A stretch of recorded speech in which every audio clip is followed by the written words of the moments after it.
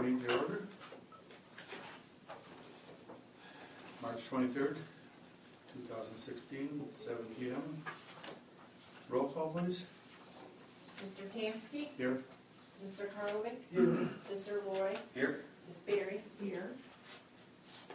Let the record show that Ms. Bello is under the weather tonight and unable to attend the meeting. She called me earlier. We'll dispense with normal order of business and move into case 2016-02, that of Shane Vogel.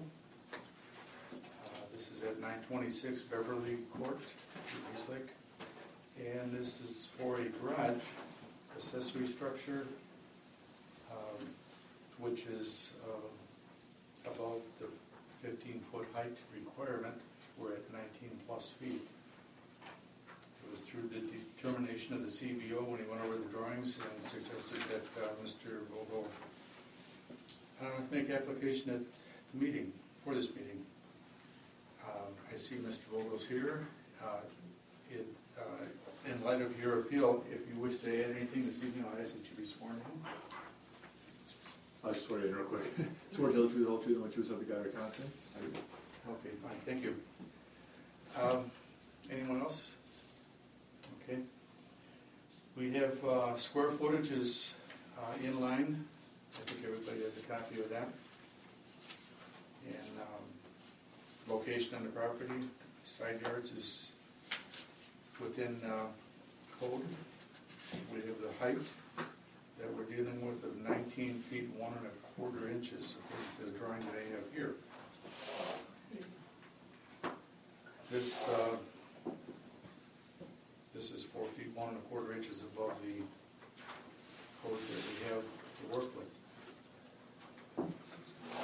Is there anything that Mr. Vogel that you'd like to add to what I? Plain and simple really is I do have a office in my house, and so basically I do physician billing.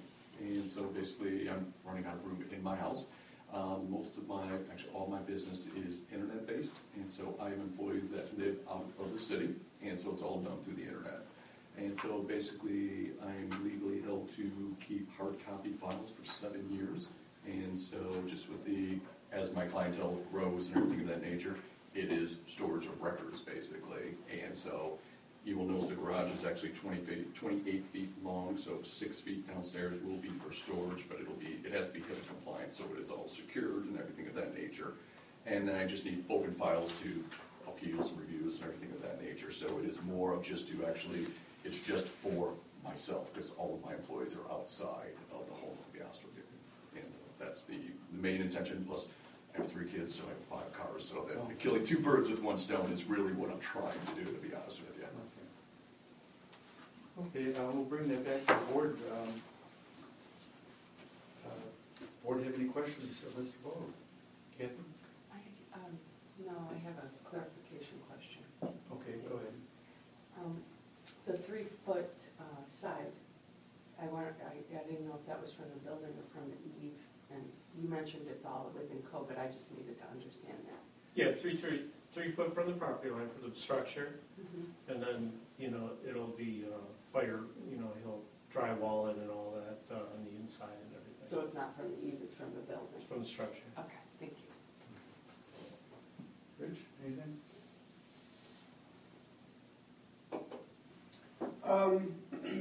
How big, because I don't have any dimensions here at all, how big of a structure can you make, say, on 1 floor? Well, you can't have, here's the rules on accessory buildings is 750 square feet or no more, 750 square feet. So you possibly, if you have enough room in your yard, 1 floor could be 750 square feet.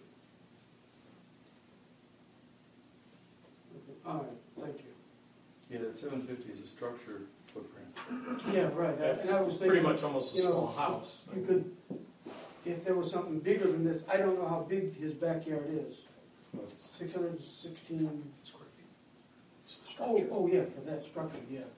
But I mean, doesn't the accessory building go on a percentage of what your backyard is? 30%, 30%, or 750 square feet. So this 750 square feet is around the 30% of his total Oh, you backyard. It's either This is or, the big- whatever comes first. Yeah, this year, And usually it'll be the 750. okay. The garage that's built onto the house, that is not classified as an accessory building. Right, yes, yeah, I saw that in front there with the car on the side there, yeah. I have had, just so the board knows, I have had only one call. She just said she was a neighbor to the other side of the applicant, and she just was wondering why she got the letter, and I explained it to her, and she said she had no issues at all. So that's the only call I did receive.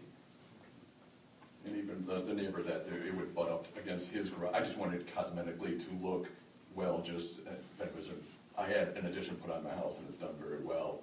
So the garage, I want to be adjacent to his garage, so cosmetically it looks nice. But I live in a cul-de-sac, so he's really the only neighbor. Everybody else, it's a backyard of everybody else, so pretty much nobody would really see it, to be honest with you, but, yeah. What about the people in the back of you? I noticed where your fence is and the house in the back. Correct, yes. I don't know if a letter was sent to them. Yeah. So, yeah, it's, yeah. We did almost like a circle around Painting his the house. There's a picture. And I highlighted them as I mailed them out. They each got a letter. But as you can see, the drawing, I mean, cosmetically, it's an attractive building. It's not, going to be a shack by any means, so. Yeah, right, that's the one next to it, so. Just has one about the people over here. Okay, John, anything? Other than the phone calls and personal conversation, has there been any written communication from anybody? Correspondence? Nope, no one, other than they called Dave, some lady, I don't know who she was. Other than that, Mr. Chairman, I have nothing else. Nobody else called you, Dave, right? No, just that one neighbor. She didn't identify herself, she just said she was the neighbor. That was looking for the variance Okay. section. Okay. Mr. Mendes, is there anything you'd like to add to? No, I think this will be a fine quality project. He's going to use match it into the house, and also he's going to add some driveway. I think all the driveway. I'm actually going to redo the driveway, and even for the addition, I plan on using the same people. I use like Clement Construction, H&M Concrete, everybody that is local is pretty much what I'm going to do. Same principle. Not only is he going to have another structure, but he's also going to redo his whole driveway too. So, no, I have no issues. I do have anything. I was wondering about, you gonna have any bathroom facilities or anything like that out there, running water or stuff like that? It's literally, just think you walk out your back door and I can go do what I need to do, and so if I need to use the restroom, I will go there. So, no, it's no plumbing or anything of that nature, so. Oh, okay. He will have to have, obviously, electricity. Correct. Oh, yeah, well, Yeah, and I mean, definitely with the heating and air, those units they put on the side, for Yeah. heating and air conditioning, because the computers have to be cooled, and so. Okay. All right, I have nothing further for myself. With that, regards to 2016-02, Chair will entertain a motion. Mr. Chairman, I move that case number 2016-02 concerning the accessory building at 926 Beverly Court, here in the city of Eastlake, rejected by the city of Eastlake in reference to codified ordinance 114503. 1-3. Pardon? 1-3. 1-3, sorry. 114513 be granted utilizing the variance powers of the board as stated in codified ordinance 116307. In keeping to the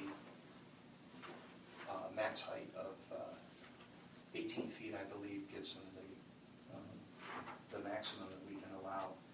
I find no problem with public health, safety, or welfare. I would, second. whatever it's worth, I would say that 20% is not in there for the height. I mean, I know that's the policy we've used, but just so you know, there's no 20% rule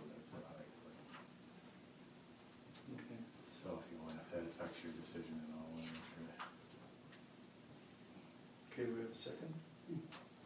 Second. Okay. Okay, Ms. Berry?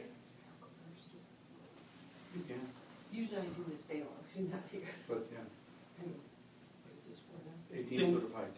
Yeah, can you read what it's gonna be, or, so that applicant knows, I don't know if he's. This is to, the applicant is requesting a height variance, 19 plus feet on the CBO's determination. Right. At 926 Beverly. And we're granting a variance of 3 feet for an 18-foot tall structure. You want me to start with him? Okay, Mr. Karlovic, Yeah. Mr. Leroy, Yay. Ms. Berry, Yeah. and Mr. Kansky. Yeah. Okay, we granted you 18 feet, and you'll work with the building department the rest of the way through, with your construction drawings and such. And give us till Monday to get our paperwork to them, and to proceed with them. Perfect. You're free to leave. All right, thank you very much, everybody. Take care. All right, if everybody has their paperwork, hold it in front of you, don't push it all over here right now, because we got some changes we're making. Now, we have,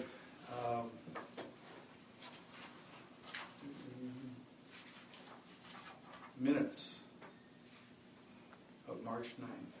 Everybody had a chance to review them? Move to approve? Second. Mr. Karlovic, Yeah. Mr. Leroy, Yay. Ms. Berry, and Mr. Kansky. Abstain? Oh, abstain, I'm sorry. Yay. Okay, accepted as printed. Okay, we have no correspondence, Just the mail just the mail that we passed out passed around. There's an agenda there. from the planning commission. Planning. We have, next meeting will be April 13th. At this time, any questions of the law director? We have nothing. Any questions of the building official? Do we have any unanswered ideas that you guys wanted council to amend? I'm trying to think over the last year, we had some like, Well, there was, but I was told that it's a charter and it takes a little bit more than council's action to do you do. know what that was? Oh, was it a, That was about who appoints the secretary. okay, yeah. But other than that, we didn't have any things we wanted to tweak. No. And the only other thing was, how long are we supposed to keep cases? I've I got. remember that question. Yeah, Well, that would go with the Ohio retention laws.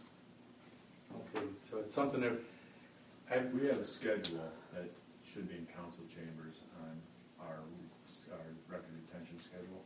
oh, okay, I can get a look. I think there's a boards and commissions Correct. section in there. I'm trying to remember.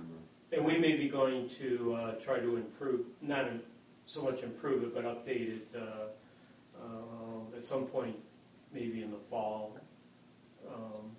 I've talked to the new finance lady, and that's something we're going to look at. Okay. So at that point, if we do something with record retentions, we would go to all the boards to see if they had anything that, like you said, dispose of, or how many years and all that. So we only need one copy of everything, so I'm sure keeping multiple copies. I spent more than 2 hours today just on Yeah, 7 years. You can discard, you only need one copy. I do have a record retention list I think I can give you to show you. Okay. Because another thing that I dug into, in the past we've had cassettes for a tape recorder, then we went to the micro cassettes, and now we have digital. This may be a problem at some point in time, but right now, is an actual file drawer Of tapes.